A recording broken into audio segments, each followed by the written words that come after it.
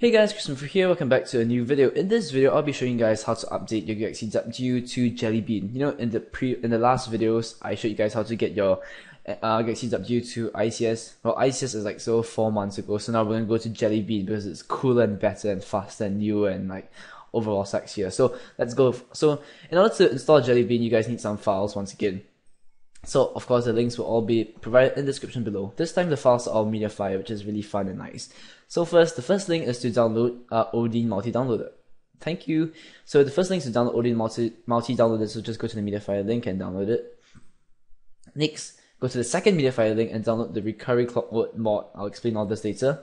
Next, go to the third media file link and download the CM experimental file. And finally, go to the last link, which is the Foreshed link, and download the Google Apps file. Now save all this. No, I don't have free IQ test. And save all this into a little folder here, so it's easily accessible, and you can see all the different files here. So unzip all the files, and unzip only Odin. Don't unzip this too, and you get this couple of files over here. Now, we'll go back to the phone, and I'll show you what to do on the phone itself. Hey guys, so once on your phone, you want to back up all your data on your phone itself, because backing up is good, because once you install Jelly Bean, you have to wipe all your data on your phone, basically a factory reset, which should get your phone back to a brand new condition, but also wipe out your data.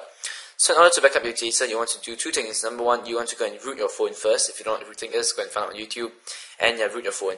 So once you've rooted your phone, go and download this app called Titanium Backup. Alright, so Titanium Backup is a free app. Just install it and you'll be able to back up all your apps and whatnot on Titanium Backup. Next, go to SMS. Next, download another app called not SMS Ringtones, called SMS Backup and Restore. And so, go and download this app, SMS Backup and Restore, and once again, back up all your SMSs and stuff. Finally, to back up contacts, just go to People. Right, and since your account is synced with Google Apps, all you have to do is with the Google account, just go to Settings. Just go to Accounts, right, and go over to your Google account, and click, and you just have to sync. Just uncheck and check to sync your contacts. You can see it say sync now, and all your contacts will be stored on the cloud in Google. So once all of this is done, you want to get your phone into download mode. To get into download mode, just click power. Just power your phone first. Right, so once it's off, get into download mode by pressing the. Wait, hold on, I'm doing this from memory.